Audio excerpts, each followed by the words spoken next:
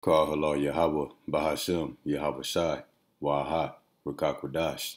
In Hebrew, that's giving all praises to the Most High, whose true name in Hebrew is Yahweh.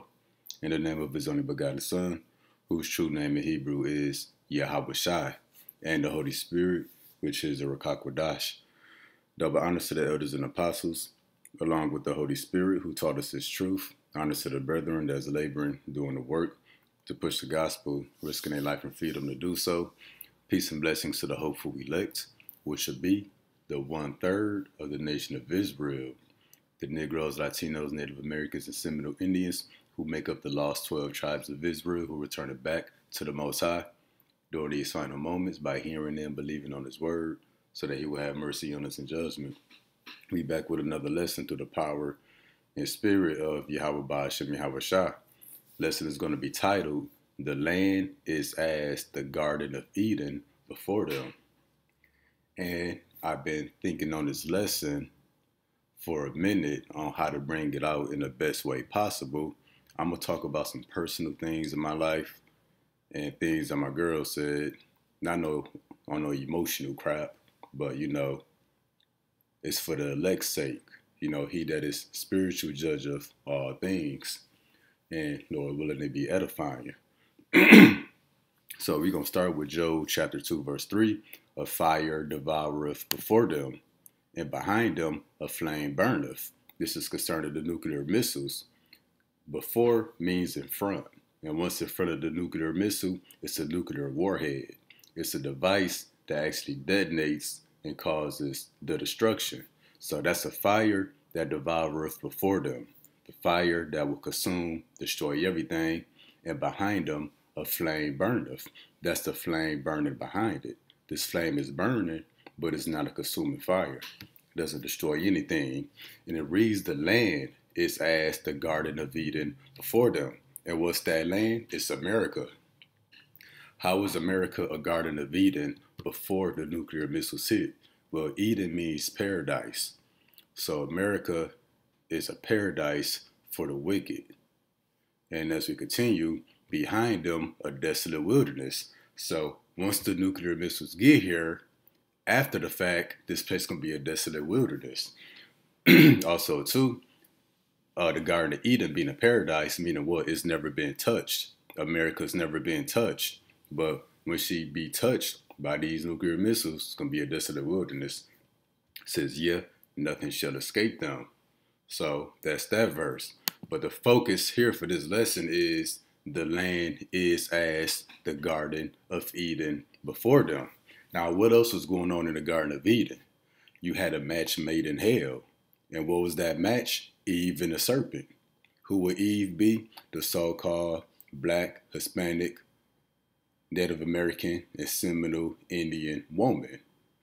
Especially the so-called Black and Mexican woman. The women of the nation of Israel. They would be Eve. And they got a relationship with the serpent, just as in the Garden of Eden. But before we continue, I got a little video we're going to play real quick before we continue with the lesson. Divorce my husband. Why did I divorce my husband? I divorced my husband because I was making a certain amount of money. I divorced my husband because I thought I didn't need him anymore. I divorced my husband because I had this senior position at work and thought I held the same position at home. I divorced my husband because I thought I was better than him because I had my degree now. I divorced my husband because I thought a successful marriage meant I was here and he was down here. That is not success. That's fucking sickness. All the while, my husband done found somebody else building a relationship and building a life with them. So why did she divorce her husband? Pretty much, she had a relationship with the serpent. And I'm not saying a physical relationship, although that happens a lot, but a spiritual relationship, just as Eve had with the serpent. And how did Eve have a relationship with the serpent? Well, she acknowledged and honored the words of the serpent and let the words of the serpent come between her and her husband, Adam, and between her and the Most High. Because when the serpent deceived Eve Eve went back and told Adam. The Bible give us key points. That wasn't a 30-second conversation between Eve and Adam as it is when we read it. You can read it between the lines and assume that Eve was probably nagging Adam day to day, weeks, months, just like our women nag us today, about the things of the world. And finally, Adam gave in. Then he consented to what Eve was taught or what she had learned from the serpent, and it caused Adam to transgress the words of the Heavenly Father. But she divorced her husband because Eve, once again, is honoring the words of the serpent, who is Esau, Edom, the so-called white man. Now she says she divorced her husband because she had degrees, a certain level, a certain position at her job under the serpent, under Esau, and she thought that that same position or that same level she had under Esau applied at home. And for the women, whatever you got going on with the serpent at your job, whether you're a secretary, no matter how many degrees you got, no matter how high you rank up in a company, you can't bring that mess home. That got no business in your home. Also, too, why do women carry that work mentality? Why do they bring that home? Well, because they listen to the words of the serpent. Whenever Esau, the white man, tell them at work, these women, Eve, they bring that mess home and they let the words of the serpent come between them and their husband. And for the record, whatever a man speak to you outside of your home, speaking for you women, the words of another man shall have no place in your home. And that's what Eve did when she was dealing with the serpent. She went and brought that mess home to Adam. And Adam didn't break right away. He was saying, Eve, you got to listen to the words of Yahweh Ba'ashem Yahweh Shah. The Lord said, don't do this, don't do this. We got to follow his commandment and not transgress his word. But after Eve being the woman that she is, even so today, after nagging him, he finally gave in just to shut her up. Now it's his downfall. Now, we're going to read this again after we play this video.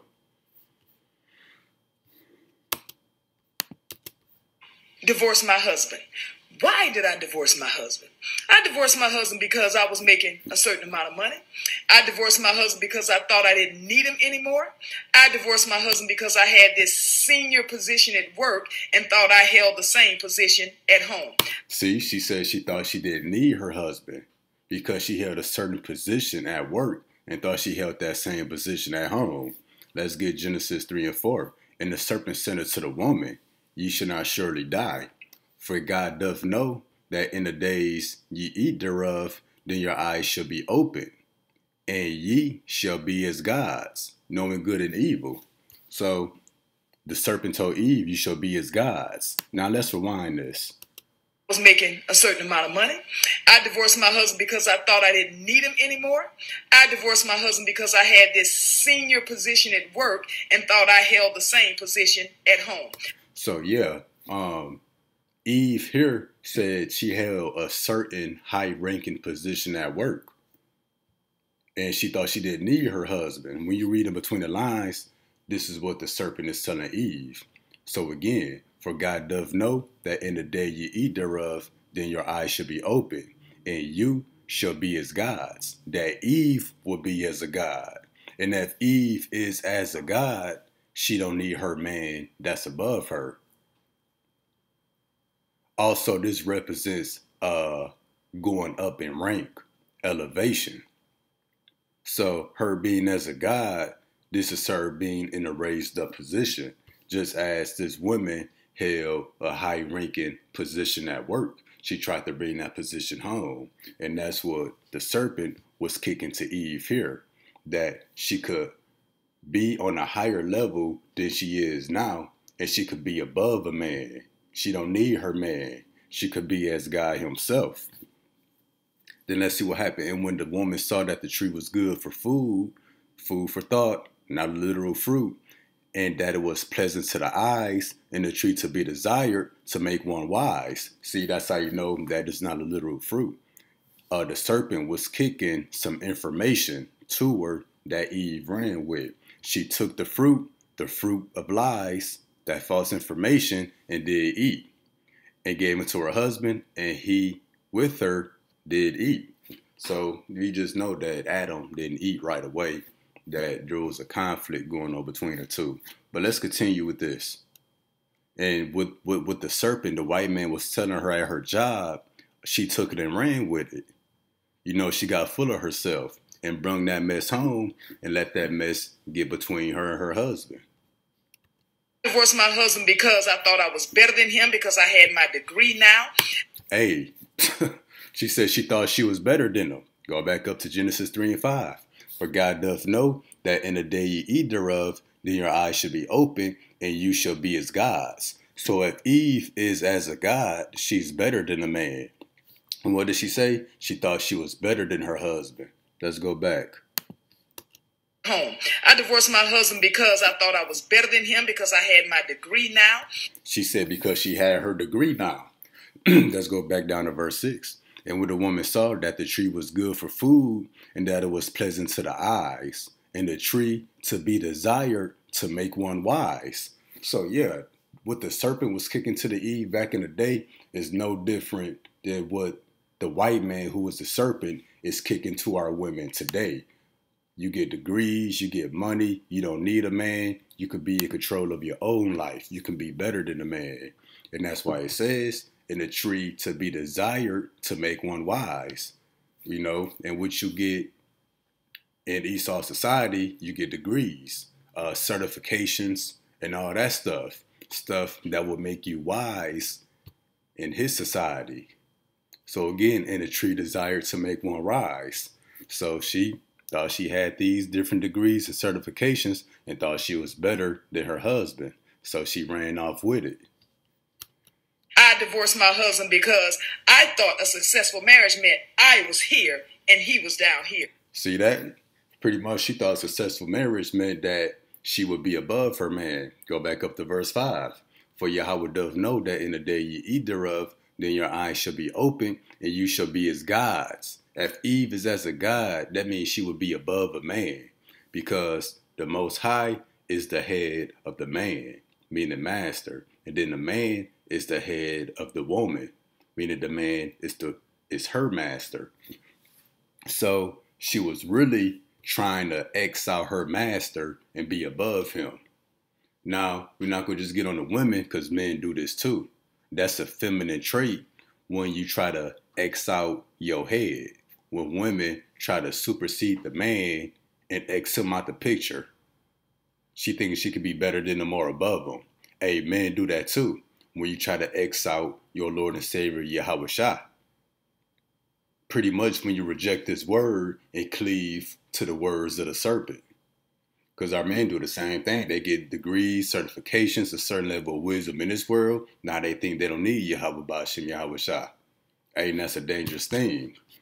But we're going to let this play all the way through again, and then we're going to move on between, you know, what I was mentioning earlier. Divorce my husband. Why did I divorce my husband? I divorced my husband because I was making a certain amount of money. I divorced my husband because I thought I didn't need him anymore. I divorced my husband because I had this senior position at work and thought I held the same position at home. I divorced my husband because I thought I was better than him because I had my degree now.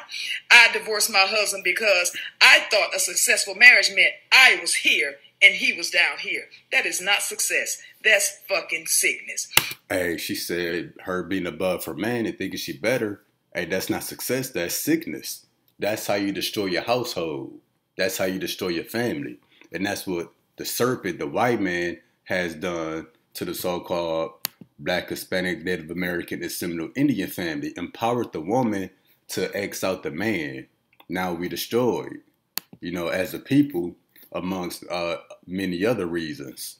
And when we read here, a tree desired to make one wise, she took of the fruit thereof and did eat, and gave also unto her husband, and with her, and he did eat. Now that's a feminine thing when the man take heed to the words of a woman that she got from the serpent.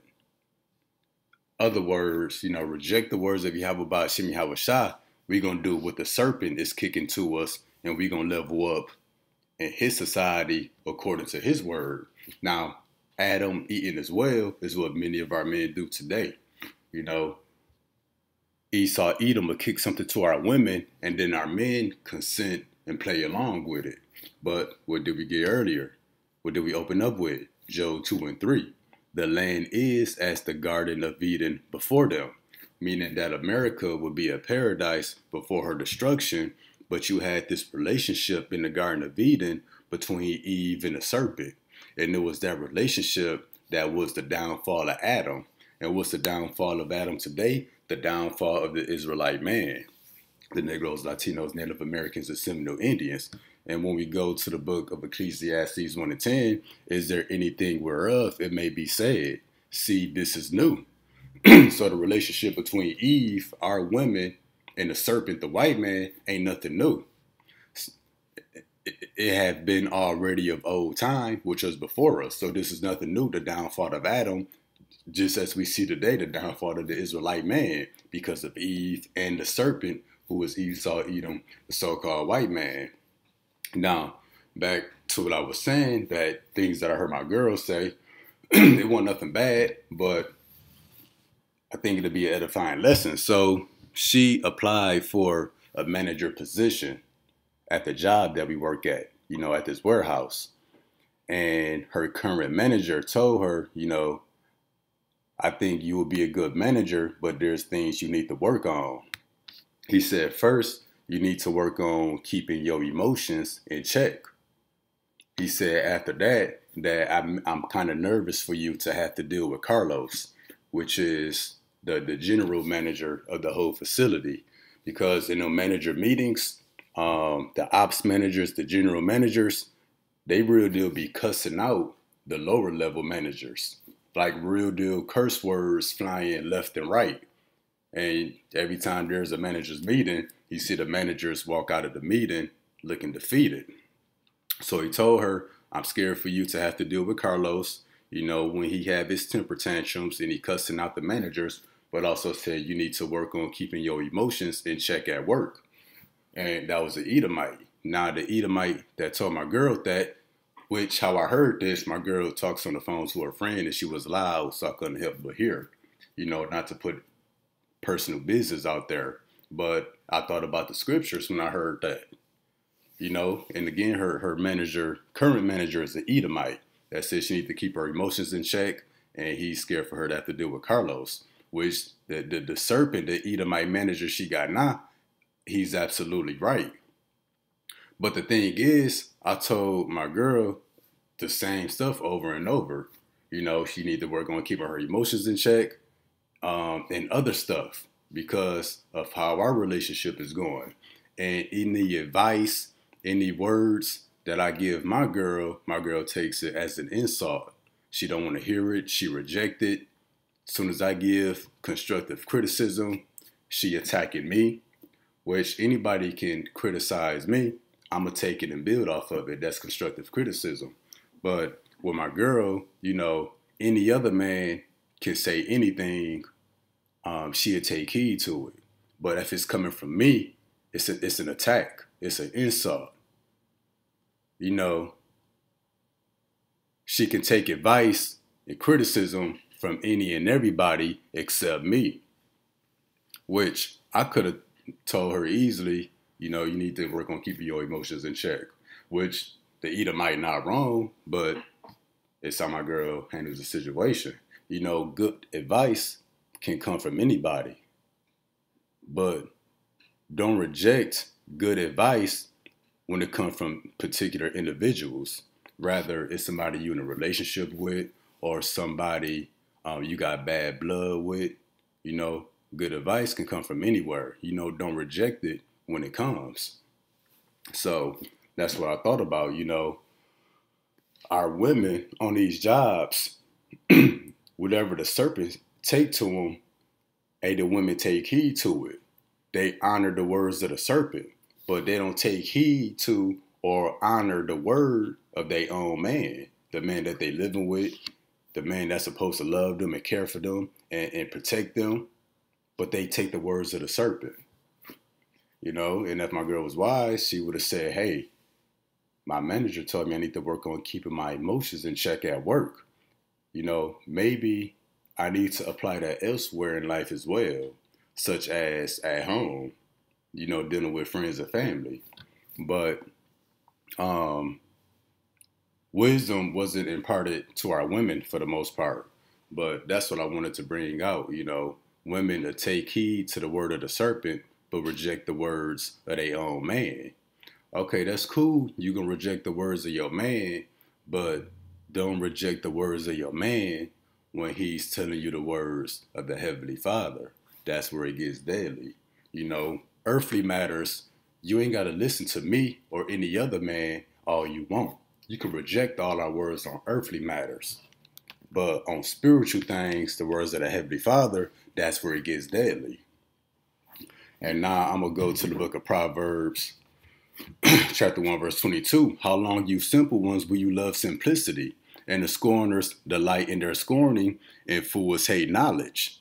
And what's that knowledge? The words of the Heavenly Father. Turn you in my reproof. Reproof is correction. Behold, I will pour out my spirit unto you. I will make known my words unto you. How's the Heavenly Father going to make his words known unto the people? Through his men, the servants, the prophets. Yeah, so Esau, Edom, he can correct our women.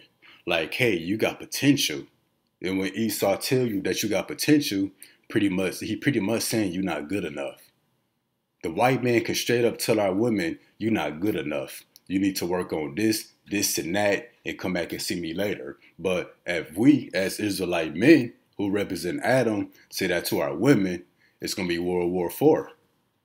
You know, the house going to get burned down. We're going to have to move out. We're going to end up in jail. The police going to get called. If we speak them same words to our women. Well, even when we bring reproof of the Heavenly Father, according to Scripture, hey, that's going to cause a world war. Hey, but when Esau bring his reproof, the serpent, the women take heed to it. Verse 24, this is the Heavenly Father speaking. Because I have called and you refuse. I have stretched out my hand and no man regarded. Also for the women, how is the Lord calling to you? Through his men, his servants, the prophets. But you have set at naught all my counsel. Meaning what? You made void the words of the Heavenly Father. You rejected the words of the Heavenly Father. You heard them and did nothing with them. And would none of my reproof. Meaning what? You didn't turn at the words of the Heavenly Father. You completely rejected them. And how do you reject the words of the Heavenly Father? You reject the words when they spoken through his servants, the prophets. And with Esau, the serpent, when he speaks to our women, criticize them, reproves them, rebuke them, the women take heed to it. Why? Because, oh, that's a serpent. He's on a certain level.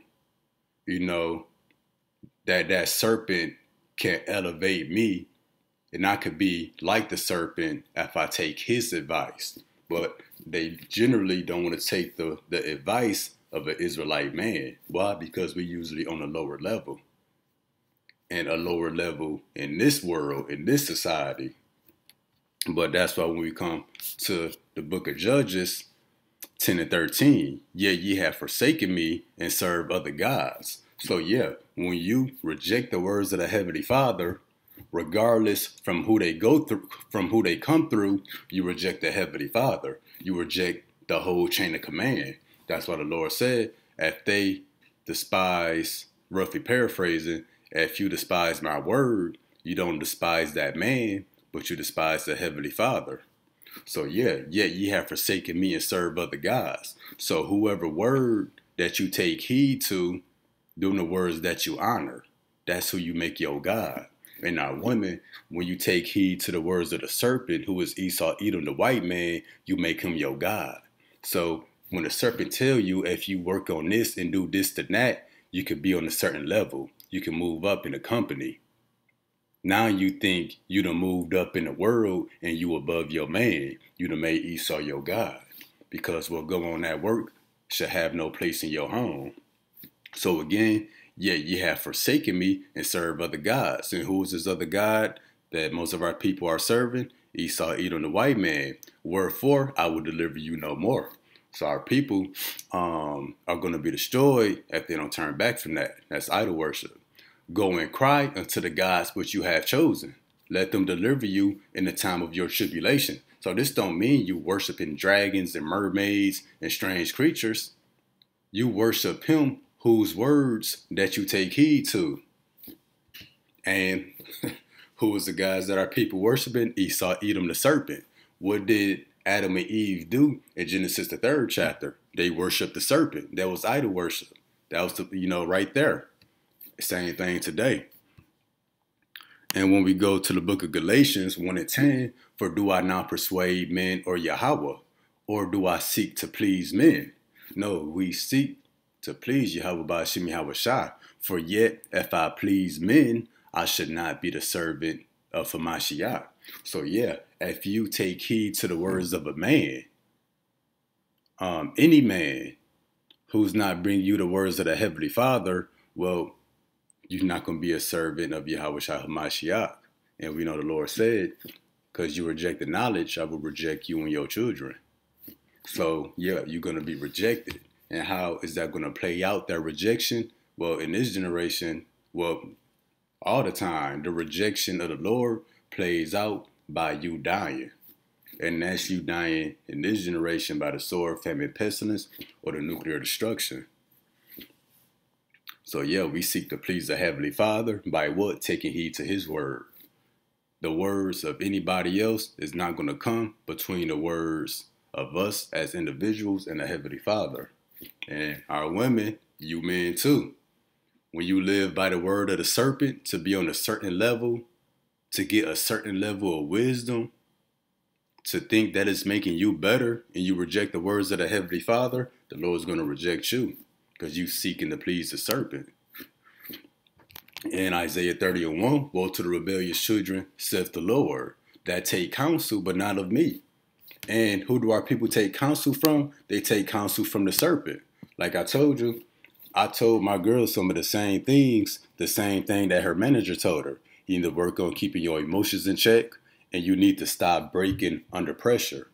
You need to stop acting like a child and shutting down when things don't go your way.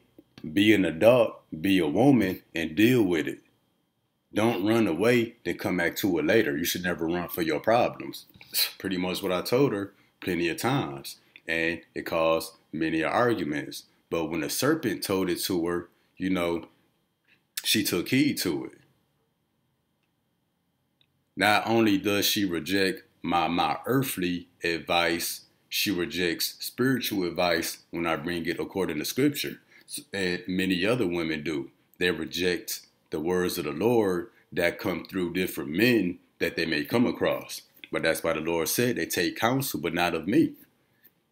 And that covered with a covering, but not of my spirit, that they may add sin to sin. So the more that you reject the counsel, the words of the Heavenly Father, and take heed to the words of the serpent, or those that's kicking to you earthly knowledge, earthly advice, you adding sin to sin. That walk to go down into Egypt, and have not asked at my mouth. Who is the Lord's mouth? His servants, the prophets. That's why it says that walk to go down into Egypt. When you walk to get advice from your serpent or any of these other Americans, you walking down. You downgraded. You got the highest form of advice, wisdom, knowledge, and understanding by the servants, the prophets, the men of your own nation. But you walk down. You downgrade. You go down into the basement to get the words from the serpent, to strengthen themselves in the strength of Pharaoh, build yourself up in this society, and to trust in the shadow of Egypt, this government. Therefore shall the strength of Pharaoh be your shame, and your trust in the shadow of Egypt your confusion. So yeah, you're trying to strengthen your alliance with the serpent. Build yourself up to make yourself a better ally to the serpent. You trusting in the serpent. That's going to contribute to your shame. And that's why when we come to the book of Proverbs 1 and 28, then shall they call upon me, but I will not answer.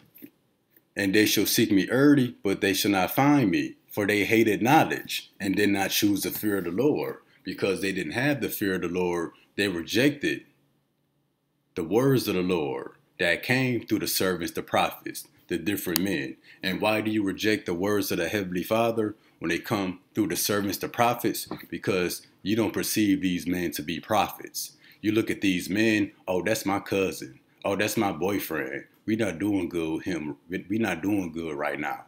Oh, that's my cousin. Or we look like somebody else that you had a bad experience with in your past. Or we remind you of somebody else. Or you just don't see us being on a certain level because we on a low level in this society. That's why Yahweh Shah said a prophet is without honor, is not without honor except in his own country. And what they say to Yahweh Shah, is that not the carpenter's son? Is that not Mary's son? Is that not the brother of James, etc., etc.? That's how people look at us. You just my cousin. You just my boyfriend. You just an employee at Walmart. What do you know? Well, because of how we look, they reject the words of the Heavenly Father. You know, they don't try the words. And a lot of our people, they know it makes sense, but they hate knowledge. Well, guess what? Hey, when they need the Lord, hey, the Lord's going to reject the call. 30, they would none of my counsel. They despised all my reproof. So any advice, spiritual constructive criticism, the words of the Heavenly Father that we bring, they despise it. And I know me, long as we talking worldly knowledge, earthly matters, you know, it's all good. Hey, as soon as I start bringing up scripture, you know, it's an issue, which I learned and grew. You know, I stopped doing that over a year and a half ago. You know, I just don't bring up any scripture around certain individuals. Therefore, shall they eat of the fruit of their own way. Yeah, and what was that fruit of their own way? Whatever thought, whatever false information that they fed themselves. And what's that false information? The fruit, the food for thought that the serpent is kicking to our people. You get certain degrees, certain level of education, certifications. You know, you'll be on a higher level. You don't need your man. Or you could be on a level so high, you could be as gods. You could be as wise as God. You could be in control of your own life and be filled with their own devices. So whatever you believe in, whatever you be deceived by, the Lord gonna give you over to that. For the turning away of the simple shall slay them. Turning away from what? The words of the Heavenly Father. That's gonna slay you. And the prosperity of fools shall destroy them. And that woman, she divorced her husband because she thought she was above him. And that what? That destroyed her relationship. Well, you women that's prospering in your madness with the serpent, that's going to destroy your relationship with you and the man of the Lord that you got.